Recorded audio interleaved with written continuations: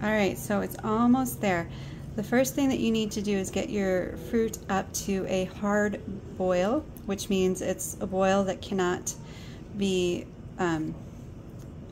erased, I guess. It's not, when you stir it, it's still going to be there boiling. We're almost ready for it. It's looking pretty good. So once we reach that hard boil, you want it to boil for about 1 more minute after that. Sometimes you need to go a little bit longer if it's just not looking like it's gelling. Just keep it boiling. If it's not thick, I guess I should say. If it's not thickened at all, then you want to just keep going. Just keep boiling it down a little bit longer. Okay, so see all this foam? You can also take that foam off. I don't mind it. It doesn't hurt anything. It just changes the appearance of your jam. So if you don't like that foam, you can either add like a teaspoon of butter, and the butter will help to disperse the foam. Or you can simply kind of take a spoon and sludge it off. So, or you can be like me, and if it doesn't bother you, then you keep it on there and you just go ahead and jar your jam like that. Okay, so this is a hard boil. So now I'm going to set my timer, and this is where the mess starts to happen. It's always a good idea to wear an apron. There's a big strawberry there that did not get smushed. Okay, see? You're gonna start seeing splatters happen all over the place.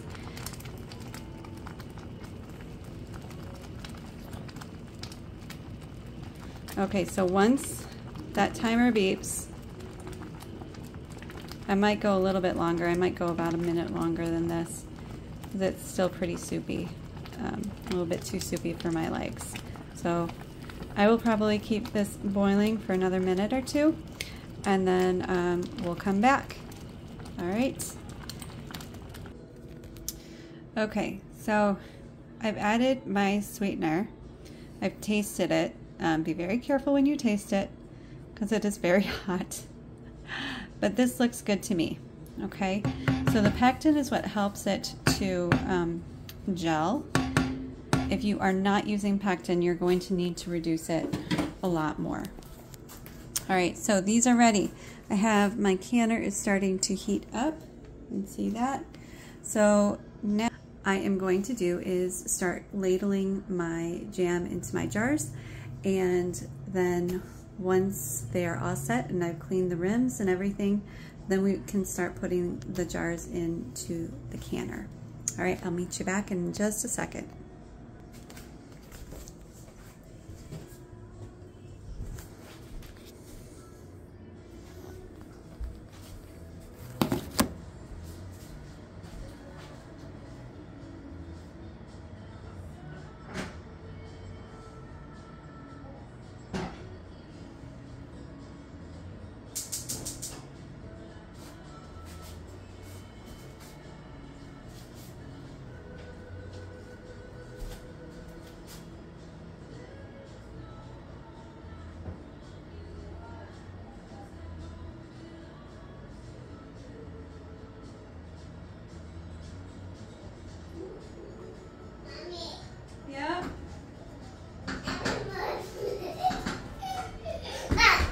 More black. Child. I need only. Okay, one more and that's it. Okay. Okay? You are so funny. You can sit with me. Almost, yep. Mm-hmm. Almost ready. Mommy. Hmm?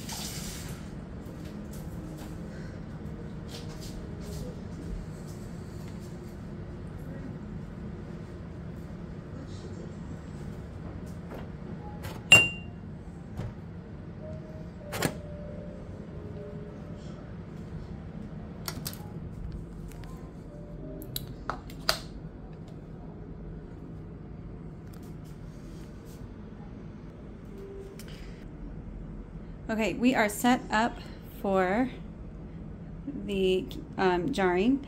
So you see that I've got my ladle right here. I have my funnel, my debubbler, and my jars. Everything has been cleaned and sterilized. So we're just going to bring this a little closer. See how hot that is. Ugh. Don't want to splash that on yourself, trust me. Okay, so this is all you're doing, is you're ladling carefully into these jars.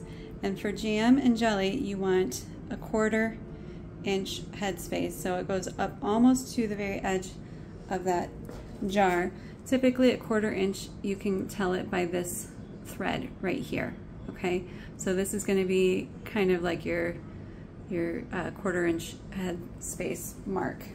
All right, so I'm gonna go ahead and ladle those and I'll meet you back in a second. Okay, so I got all 4 jars ladled. Now you just take a hot, damp rag and just wipe the rim. It's super, super important to wipe the rim and to make sure that it's all clean. You don't want anything under that lid once you seal it because it won't seal. And then it's not the end of the world. You'll either have dinner or new jam or whatever that night or that week, or you can reprocess. So it's not the end of the world, but it is annoying when you have jars that don't seal. But it's going to happen at some point. Everybody has had it happen, and you just learn to deal with it. Okay, all my jars have been wiped. Everything is clean. We're all good to go.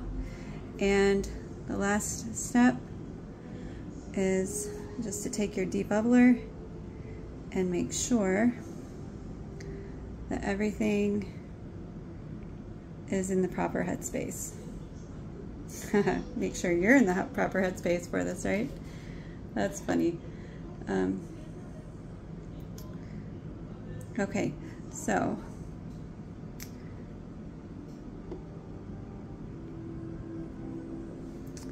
there we go. Okay, all of my jars are ready. Everything has been wiped down. Everything has been debubbled. We have all the proper headspace and they look beautiful. All right, the last step is to take your lids. Okay, these are the lids. They've all been washed and cleaned. All right, so I just have to say that this Hug's Kitchen, I got these on Amazon. These, oh, see, that one's not clean. You don't want to use that one. Those Hugs are awesome. I love, and they come in pretty colors, so it just makes it fun. But they have always sealed really well for me. I've never had any trouble with their seals, and they're not that expensive. All right, so this is a super important step, is with the band, okay, or the ring. So these can be used over and over and over again until they get too rusty, or you just have too many of them and you want to get rid of them and throw them away. So this lid is going to be put on first. Then you're going to take the ring and just seal it a little bit. And then once it starts to get a little tight, you just take it a little bit more to fingertip tight. If you tighten it too much, then air cannot escape out of the jar and it won't seal properly, and you'll get either a non-seal or you're going to get like a domed lid, which you don't want either. So that's the trickiest part, learning how to properly fingertip tight seal your lids. But you'll get it. You'll get it. Just remember, don't do them too tight and don't do them too loose. Just right. All right, so once I have all these sealed fingertip tight, I will show you the next step. Okay, all these are fingertip tight. Now, jam jars are extremely hot, so I always put these in with my jar lifter. So I'm just gonna go ahead, put these all in.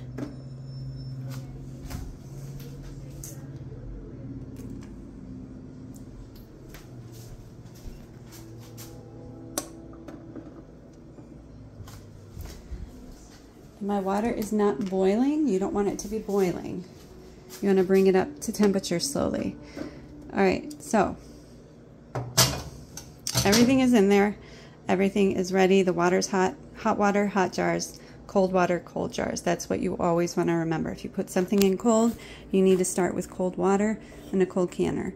If you put in hot things, then you want to make sure that everything is hot. Hot jars, hot canner, hot water, all of that. Otherwise, you're going to get jars that crack.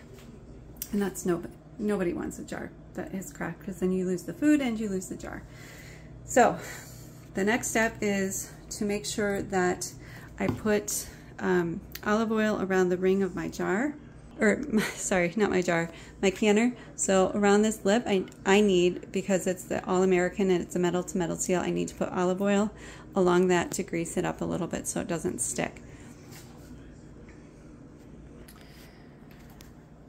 Okay, so the next step was to put on my lid. Now, with this one, we are not going to be building to pressure, but you still want to make sure your lid is sealed and seated on properly. So, again, with the All-American canner, I'm just going to seal it like this. So I tighten down my screws, my lug nuts, whatever they're called. So there's 6 of them.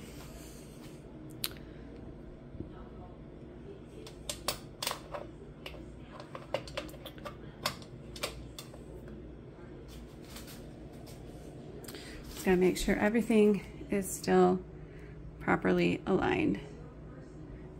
Okay, once those are done, I'll bring you back. Okay, so everything has been put down, everything's been tightened.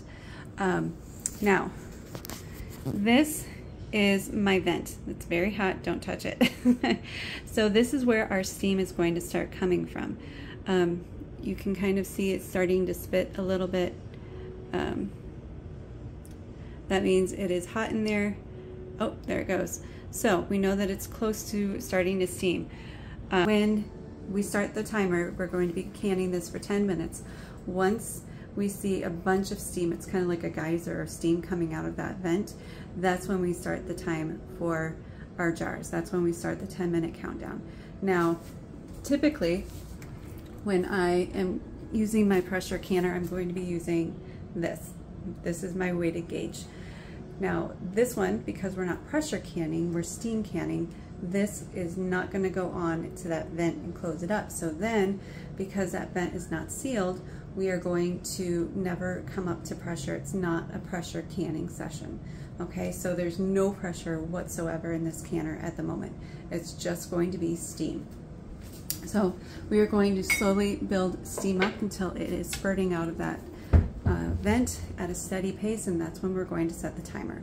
So I'll meet you back in a few minutes and show you what that looks like. Okay, we are about there. I'm gonna turn you around so you can see what it looks like. I'll be right, okay, hold on. All right, let's see.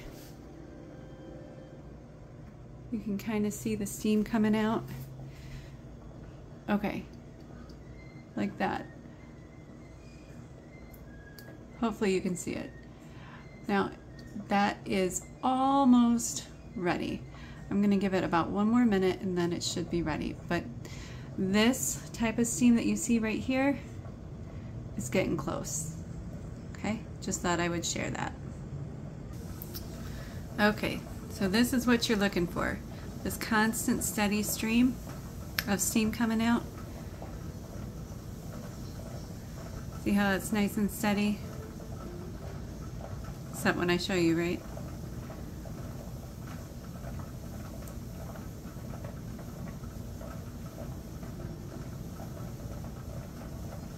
Okay, right there.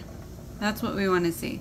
So at this point, we can go ahead and start our timer. So again, for this jam, we're going to time for 10 minutes.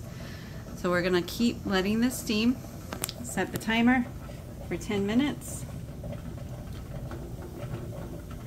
And after beeps, because this is a steam canner and not a water bath canner, we want to keep the lid closed for another 5 minutes. If it was a water bath canner, you could go ahead and remove the lid. You're actually supposed to. So if you are using a water bath canner, you want to remove the lid and let it sit for 5 or 10 minutes. Since it's a steam canning process, we are going to keep the lid sealed and closed for another 5 minutes, and then once that extra 5 minutes goes, then we can go ahead and unscrew the lid and take the lid off and remove the jars.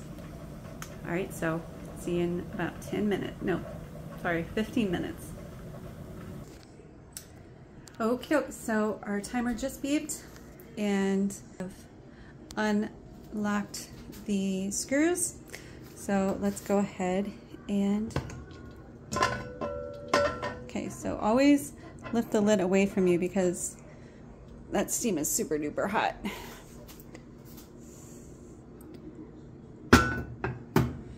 Okay, so there are the jars.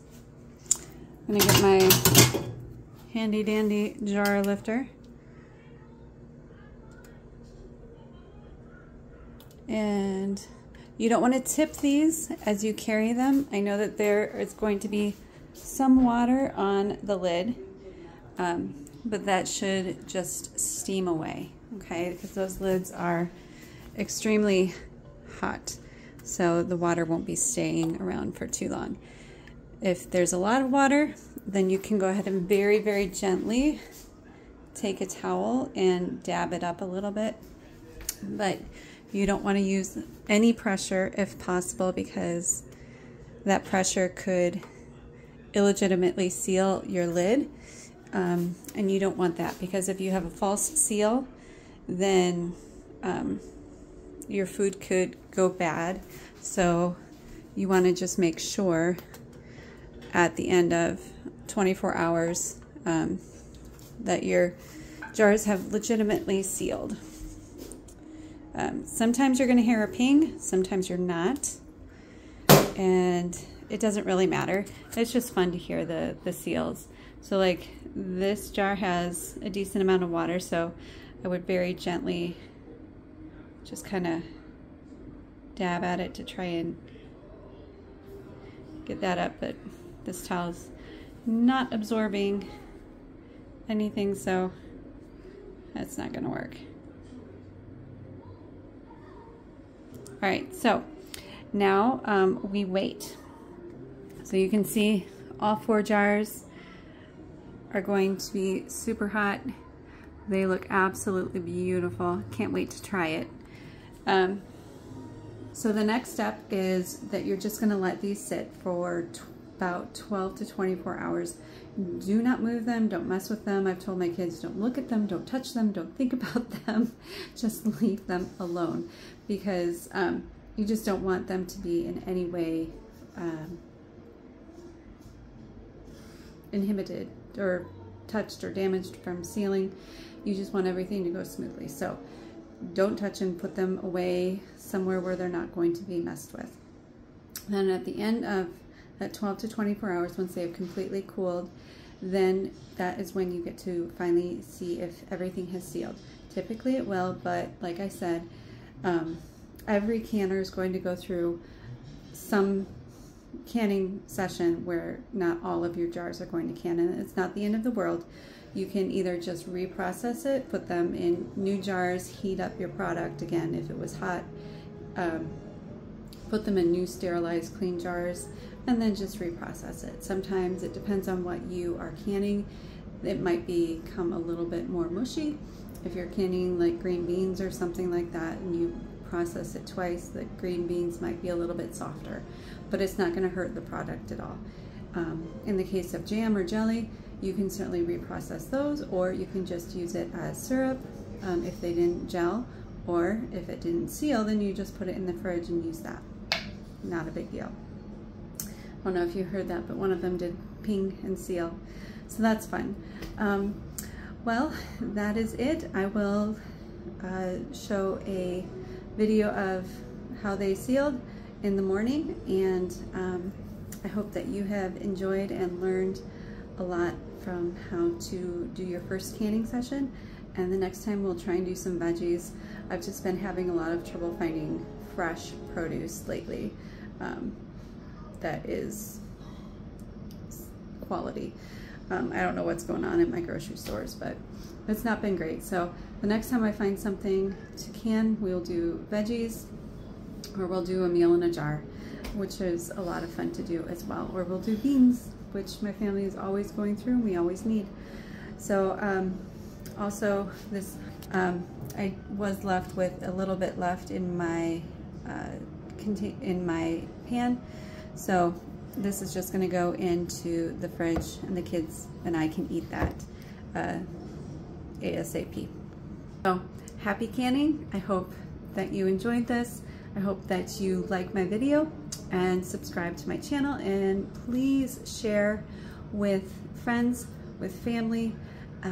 This is such a wonderful way to provide really quality food for your family in an emergency, in an off day when you don't have anything prepared for dinner. Then you have these, or if, you know, heaven forbid something happens and we don't have a lot of access to food, then this will make sure that you are able to provide food for your family.